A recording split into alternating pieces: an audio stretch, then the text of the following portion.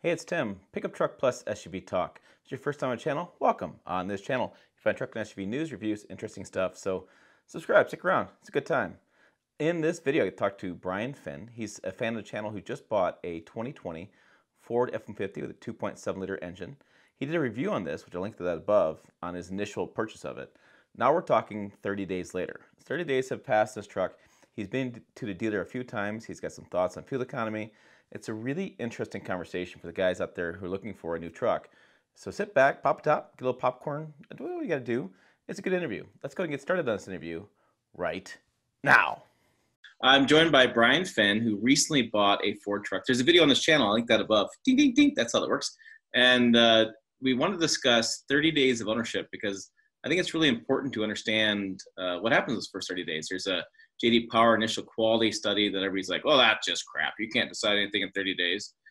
But we talked to my friend Brian Finn here, and he's made a few conclusions in his first 30 days of owning the F-150. So let's back up for a second. So you bought this F-150. So let's describe the audience what it is. It's a crew cab. It's a full. I purchased a 2020 F-150 crew cab with the 2.7 EcoBoost, the XL trim with the STX appearance package. Okay, so now you've had this truck 30 days. What do you have before this truck? I think it's kind of important as well. Okay, so I had traded in my 2013 Tundra back in January. I was driving my wife's Venza, and all this stuff happened. My wife got a new Tacoma, and after a couple of months of driving the Venza, my wife's like, we're going to drive that until the wheels fall off. Well, the wheel bearing did go, so technically I did do that. And in mid-March, I decided I can't do it. I have to be in a truck again. My wife loves her Tacoma, not for a full-size man. So in March, mid-March, right when everything is, of course, going nuts, I decided, okay, I'm going to start looking for a truck that wasn't a Tundra. So I had a Tundra. So getting another Tundra really wasn't what I was looking for, considering my drive every day. Okay, so yeah, fuel economy was a big concern for you. And basically from 2013 to 2020, going into 20, whenever, the Tundra hasn't really changed. There's not much to go fuel economy there. So you shop fuel economy. I know you and I were texting back and forth a little bit. You shopped all the different brands. You drove quite a bit of trucks. Yes, so I actually drove more trucks than you did, Tim. I actually got a 2020 Nissan Titan. I know you weren't able to get out there in Nebraska. I was able to, I test drove that. It was a beast. It was absolutely a beast, but it was a Nissan and it was a Nissan and it was a Nissan. So they do a lot right, but not what I was looking for. And getting 22 MPGs, I know it's a sticker. It just wasn't what I was looking for. It was almost too much truck. I don't need a lot of things. I don't really tow a lot. So I said no to Silverado at first, and then I went and test drove a Silverado, the 2.7, the one that no one wants, their 4-cylinder. It was fine. The 8-speed scared the hell out of me, I'll be honest with you. That was my biggest concern. The interior, for what you get in the Silverado, their basic trim, which I don't know, what do they call? I don't know what they call their basic trim. It's like a LT. LT, there we go. Their LT, it was just terrible. And having a 4-cylinder, I test drove Ram. I test drove a 3.6 Ram, a 2019, which was a holdover. It was fine. It didn't knock my socks off. It was fine. And then I even test drove an Eco Diesel that I found at the back of the dealership. Oh, we didn't even know we had it. Yeah. But it was a 4x4 with a slight lift, actually. And it was a lot more truck than I think I needed. Part of me is like, well, it is an Eco Diesel. It's a 4x4. I live in the Central Valley of California. I don't tow. I don't go to the snow. So after about 8 weeks, I had a broker. I had a broker working for me to try to find a truck, and it just came down to no one had what I wanted for what I wanted to pay. Right? I mean, trust me, you can always find what you want if you're willing to pay enough money. Sure. So after a while, my local dealer, which is about 45 miles away, I called them. I said, this is ridiculous. This is what I want. This is what I want to pay. Can you do it? And 3 days later, they called back and said, yeah, why don't you come test drive it? So I took my kids and myself, and we went for an hour and a half long test drive. Apparently, I set a record for the dealer, but if you're buying a $40,000 vehicle or anything, you need to test drive it. Take it home. Go on the road you normally go on. And now with COVID, you go by yourself. There's no pressure of having a salesman who doesn't know anything about the vehicle telling you what road to go down, because they practice the good roads. Mm-hmm. So I live kind of out in the country, and I took it for an hour and a half long test drive. I took it in the city, took it on the freeway. Like I said, I drove home. I did everything you're supposed to do in a test drive, and they came back, and it was the price I wanted to pay, and we were good. It just took 9, 10, 3 months, or whatever it ended up being. Right. So what sold you on the truck to begin with? I mean, what was the thing that sold you? Okay, well, I had a Tundra. Tundra's huge inside. The F-150, although dimensionally, I think the exact measurements, they're very similar. All full-size trucks are pretty similar. It's massive inside an F-150. It's ridiculous. And I know it's bigger than the Tundra. It drove like, it was fun. And I don't even have a lead foot, but that 2.7 off the line, it's peppy. And I know it's a turbo. The transmission, when you go from a 6-speed Tundra, which isn't a bad transmission at all. I mean, but it's been around since, the Civil War. And, you go from a 6-speed V8, it takes a second or two to get it going. It's a big, heavy vehicle. F-150, they knocked off, 800 pounds. The 10-speed, and I know people have said, the 10-speed this and that. 10-speed's now, 3 years old, I think. So it's been in there for a while.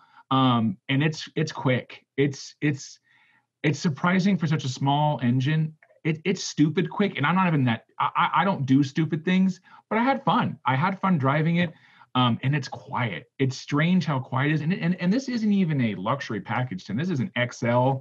There's nothing fancy in it. I mean, it has the Sync 3, which is terrible. But I mean, I don't have anything particularly fancy. I have fog lights, and I have slightly better tires. They're Michelin's, and they're quiet.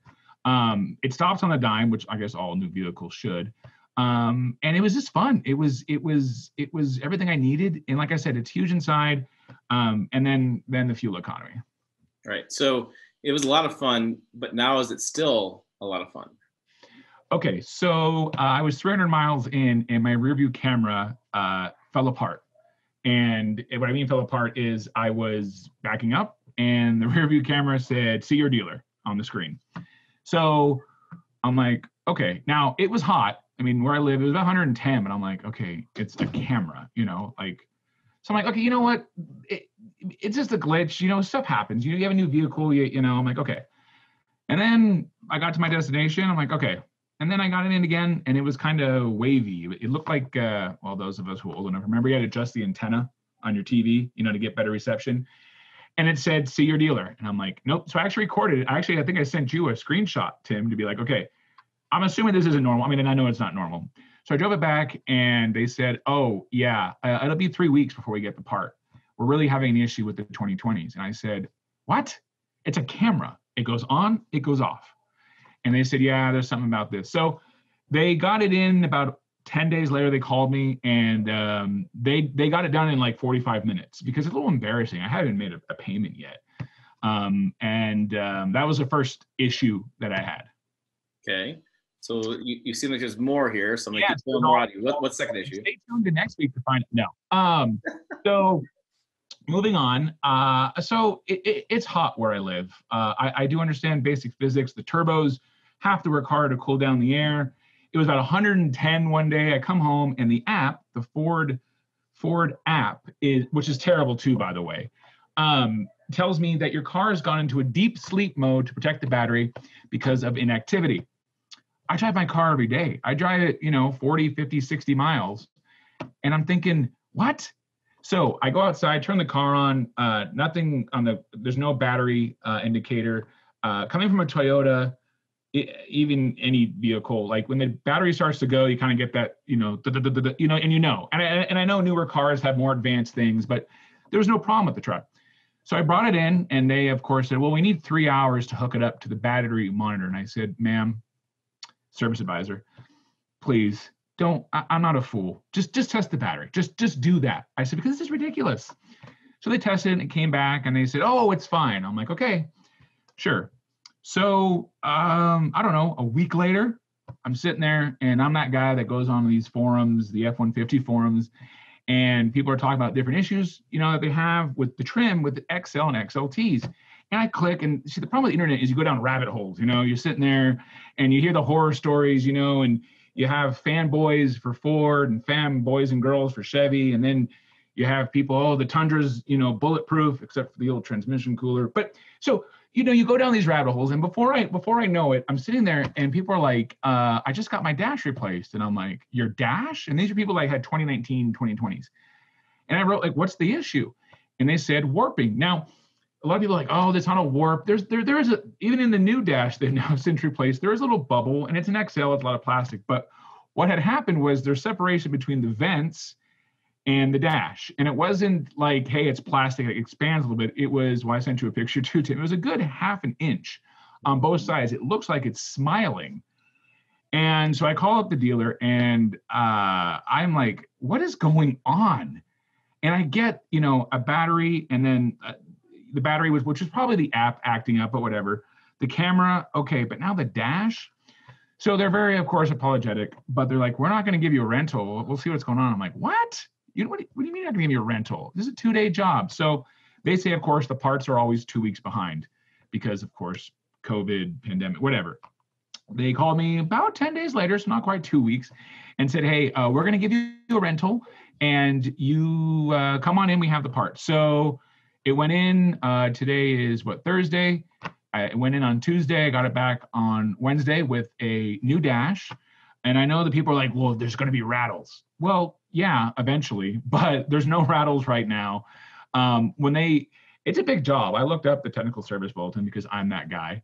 It's a big job. They did a good job. They cleaned up after themselves, but it's like a 6 or 7 hour long job. It's fine now. I mean, it's no longer smiling. The first thing I checked was, I'm going to check. And it's something that you wouldn't even check on a test drive. How many people have gotten a test drive and like, hey, check the dash right where the vents are? You don't do that. You just don't get in a car and be like, let me check that, So I got it back, and so that'd be the third technical issue. And like I said, hopefully we have no more, because it's a 45-mile away drive. And I feel like I feel like I'm dating the service advisor now. She's a very nice lady, but I feel like we have a relationship here. And my wife probably doesn't appreciate that. I'm going to start bringing her donuts or flowers, like, hey, so how are you? Good to see you. How's, here's my truck again. And we'll go from there. And like I said, it's always 10 days back order. We're very sorry. It'll never happen again, So yeah, that's been the first, I guess it's been about 35 days now, Tim. So this review is a little old. So right, my apologies. Well, we were waiting on parts to finish the review up. That's right. So, the whiskey hadn't come in yet. Right. Yeah. It was still on back order. Well, now, what about fuel economy now? Because that was one of the biggest reasons you bought the truck. So yes. What about fuel economy? Okay. So I had a couple trips to the Bay Area that I went on, which is about 250 miles. Those of you who know Central Valley, it's pretty flat. You got mountains here and mountains here. And I live in the mountains down here. So I was hoping, the sticker does say 26-ish. I know it's number. When it was hot, it would hover around 20 miles per gallon. When I was actually in the Bay Area on the freeways there, it was about 20 degrees cooler. I was getting about 24. And, that was with city driving. I recently took a trip to Tahoe, and I averaged exactly hand calculated 21, like 19.5 going up, 20, whatever the exact, I rounded up to the 0.5. So on the fuel monitor, I have the second trip monitor that I haven't reset. And I know it's the computer, I get it. And it started off at 19.5. Right now it's like at 20.5. I understand it's the computer, but that's at 4,800 miles or so. And it's indicating, according to it, 20.8. I would assume it's off by between 0.5 and 1. So it's about 20 right now, which people, some people are like, hey, 20 is great for a truck, which it is. 20 is nothing to sneeze at. When you go from 16, now in a Tundra, the thing about Tundra, it's 16 on the freeway, and even towing, the little towing I did do, like it generally is 16. I'm not saying, I got 18 once, but it's pretty consistent. And in town, really never drop below like 14 or 15, but that's where it stays. You never, as far as I know, I've never known a Tundra, driver to say, hey, I got 18 I got 19, you know, I squeezed 19 out of that 5.7. It just doesn't happen. It's just too heavy. So my average, like I said, we're about between 20 and 21. And I know Ford right now, there's people who are having issues. I know, Tim, you did a thing on it last year. There's a couple lawsuits now regarding, you know, that 26 number, because that 26 number is right on par with the old EcoDiesels, right? I think 27 is what the Ram was at, the EcoDiesel. And I had picked the vehicle because I was trying to avoid Fiat products with diesel motors. And I mean, no offense to anyone who drives those vehicles, but I had that fear of, okay, there's maintenance costs, there's other issues. I know gasoline motors, you know, and I know F-150s, even though the plastic oil pan, this one doesn't have it, it's metal. I can change the oil. And I know oil filter, air filter, we're good. I don't have to worry about DEF. I don't have to change what the fuel filter, the air filter. There's more maintenance. I get it. And I'm like, you know, for an extra mile or two per gallon, I'm not too worried about it. So I don't know what will happen in terms of people getting upset about, you know, I'm not getting 26. Yeah, well, if I average out to 23 or 24, I'd be happy. But that's not up to me. That's up to lawyers and Ford and the EPA and whatnot. But we'll see. We'll see. But overall, I'm happy with the MPG, because you know, the roads I drive on, I can get 21 or 22. And now it's cooling down here. So hopefully it'll creep up. Will I ever get 26? I don't think so. So. I'm kind of just throwing that number out the window. Not even gonna shoot for it. That's interesting. Well, at 55 miles an hour, I did get 25 miles per gallon. On a flat road, I did 30 miles. Well, my commute every day is about 82. And for about 35, 36 miles, it's as flat as can be. And at 55 miles an hour, I can do it. But 55 miles an hour isn't really great on the interstate freeway. So is it possible? I'm sure it is. I also learned about they recommend when it's hot to use premium when you're towing or when it's hot. Now, in the book, there's no definition of hot. I think it's extreme conditions. I think you said it was in like extreme. Right. Yep. Well, so that for 9 months of the year, am I in extreme conditions? I really don't want to, you know, be pumping 91 in. I've seen guys on the forums say just put 89 in, it's fine. I have other people that say like, hey, no, just put 87, just make sure it's top tier. I'm like, okay. I haven't really noticed a huge difference in terms of miles per gallon. I mean, if it drops 0.3 or 0.4, it's hard to tell. You know, it's 110 degrees. The car is working pretty hard. But I do have a thermostat on my transmission, so I can push to see, oh, my transmission has never gone above 195. So I don't know if Toyota is going to see this video, but it's nice to have that information. I don't know why I ever want to know that information, but now I have it, just in case I need to know. The highest I've seen it go is 195, and I average, and I check it every day now, ever since I've seen those videos, I average 188, but 195 is the highest that I saw. So I'll let the Toyota engineering team know, and the Ford engineering team as well, that I haven't gone above 195. So what Brian's alluding to here, if you haven't seen the videos, there was a change in 2019-2020 model year for Tundra and Sequoia. They removed the transparent oil cooler. It's part of a multi-cool system they have, the heat exchanger, but they're not having a cool transmission anymore. And there is no way to tell what transmission temperature you have in the Tundra because there's no digital gauge. Right. So yes, we're having some fun. Brian's a big fan of the channel, so he sees everything I put out. Literally, he's gone back to some videos I didn't know existed and commented on them. Yeah, and he's gotten a lot better, guys. He's gotten so much better. Go back to, was it the Nissan Titan trailer test? I believe it was one of your first ones. Oh, that was pretty bad. And then I think there was a Honda Ridgeline, which hasn't changed since it came out either. I believe you had one on there, and that was really good. You've come a long way, and I think you should really be proud of yourself, Tim. Well, thank you for that. No speaking problem. of coming a long way and doing big changes, now you tell me this hat has magical properties. Yes. So now that I've been back to the dealer and I've started a relationship, every time I seem to have an issue, I make sure that, you know, I kind of straighten up a little bit and let them know about, of course, the hat, and talking to people just around me in the waiting room. Of course, we're 6 feet apart, following, of course, all social distancing rules. But it would seem that they either know the channel or someone somewhere along the way, when I come in, the attitude seems to change a little bit the second time I ask them about a question. And I believe it's because of the hat. Because the 3 times I've gone in, I didn't bring it once, and they seemed a little salty. And every other time since then, I've got a little bit more respect. So here's a plug for your hat. If you're having a problem with your dealer, wear the hat, let them know, just because they could see it when you go in, and they'll treat you with more respect. I'm sure. I can almost guarantee it. Maybe not as much respect as other YouTube channels, that flail around a lot and tell us the truth about everything, but never actually tell you anything. And God bless them, 4 million subscribers or whatever it is. But anyway, so wear the hat, get the respect. And if you own certain trucks, you tend to be in the shop more often. I hope that this doesn't mean that I have to use that every time I go back. From now on, I hope it's just oil changes and whatnot, because Ford now throws in 3 or 4 maintenance visits, they call it, not even oil changes. I don't know what that means. But so like I said, moving forward, I hope that I don't have to use the power of the hat. Okay. All right. So and by the way, I have a whole grouping of hats here for sale, $25, PayPal, me, I'll send you a hat. You get the magical powers too, because they are really impressive powers. Trust me. Yes, and I have the old one, guys. I have the red one because Tim couldn't get me a new one in time. It was all backed up, and a lot of excuses were made. Situation. Yeah, a lot of excuses made. It's okay. All right. So, hey, will you come back in 6 months? Tell us how it's going. Yeah, sure. And I'm also working on the Tacoma review and an RX 350 review. I'm working harder than Tim is here. And the Tacoma is delayed. I apologize because you've seen the sky here in California. Every time I go out for the review, it's just covered in ash or dust. So I'm like, car wash, it's dirty again. So we're working on that. My daughter and I are working on that as well. So we'll get that to you soon. Yeah, we all look forward to it. Oh, I'm sure you do. I'm sure you do.